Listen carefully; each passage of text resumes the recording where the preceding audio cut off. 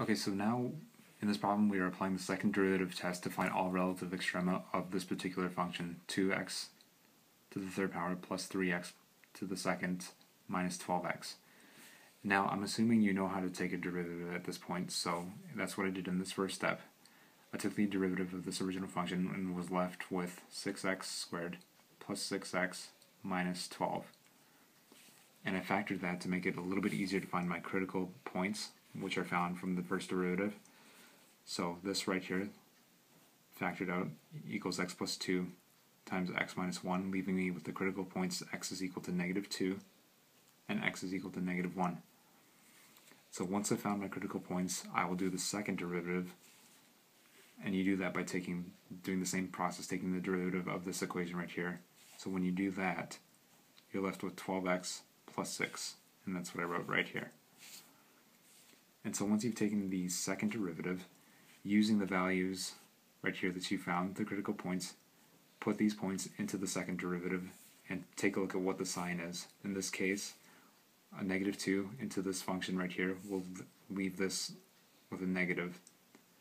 And so when you get a negative from a second derivative, what that tells you is that it's concaving down. And if it's concaving down, as I illustrated in this picture right here, you'll be left with a relative max at that point. In this case, negative 2. Do the same thing for your second critical point, x is equal to 1, and you'll be left with 12 times 1 plus 6, and this is a positive sign, and that's all that really matters. This 18 and 18 here don't really matter all that much. What matters here are the signs. So meaning that if you take the second derivative here and you're left with the positive on the second one, that means that it's concaving up if it's positive. So if it's concaving up, what that means is you have a relative minimum at that value 1.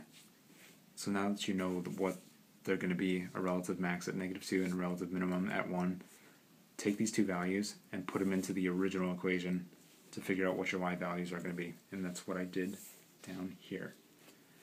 So f of negative 2 put into this equation right here leaves you with 20. Same thing right here. Pretty simple stuff. Just f of 1 putting into this function right here.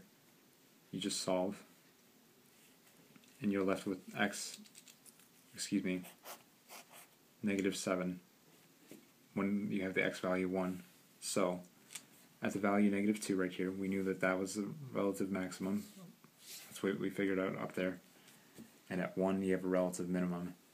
And so using those points, negative 2 and 20 is your relative max. X value, y value is 1, negative 7 for a relative minimum. And there you go.